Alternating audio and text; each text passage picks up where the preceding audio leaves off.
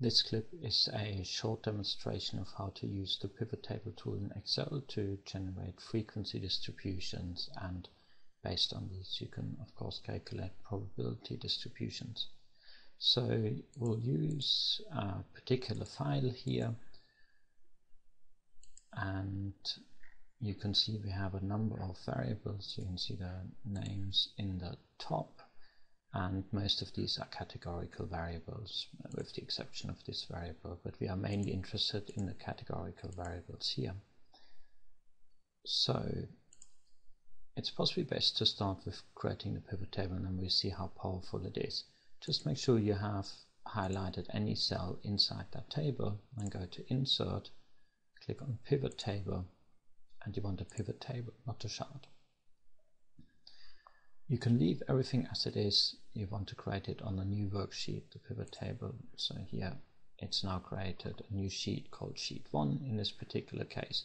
This has two elements. Here on the left, this is where your table will appear once you tell Excel what to do.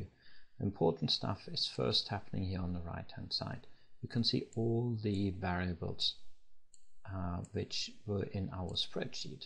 So let's say, for instance, we are interested in the religion variable.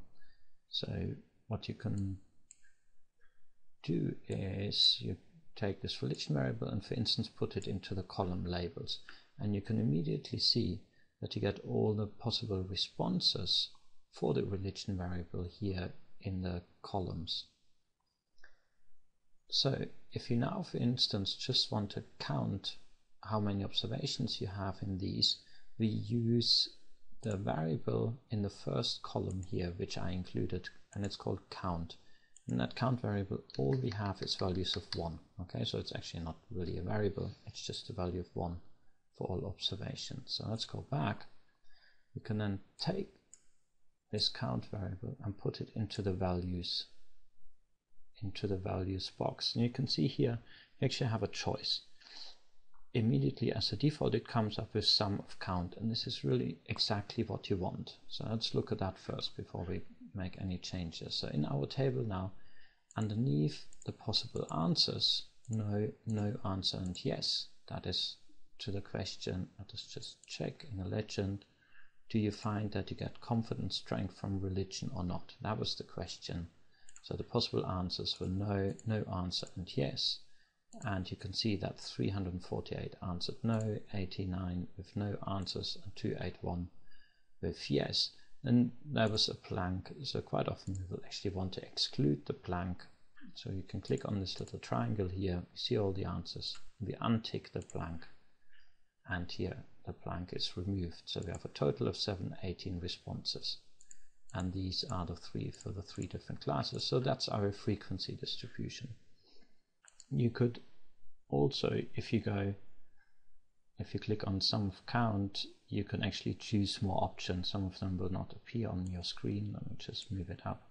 Sum of count, of course we need to move it up a bit further here, and value field settings. You can use averages and all sorts of stuff, but we'll just ignore this for the time being.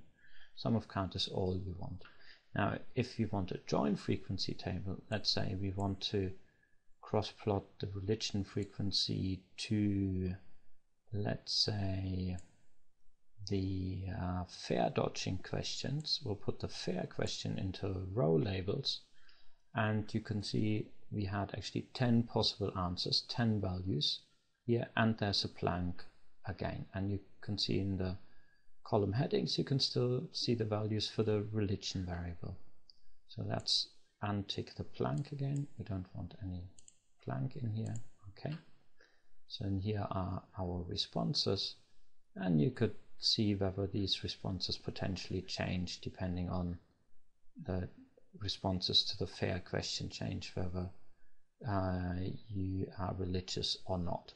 But this is really what you need to think about, what you want. Now if you want to work with this table, what you want to do is you want to highlight all these cells, Control C for copy, or right mouse click and copy, and go to a new sheet, and in that sheet, right somewhere in that sheet, right mouse click and paste special and use this 1, 2, 3, that's values. Okay, it will then just paste values. So now you have your table. An important thing is now these are just numbers. Okay, so the paste value is important, because otherwise it will try and paste some formulas, whatever formulas it uses in this table, and that will not work. But now you can continue on working with this, and you can calculate discrete probability distributions on the basis of this.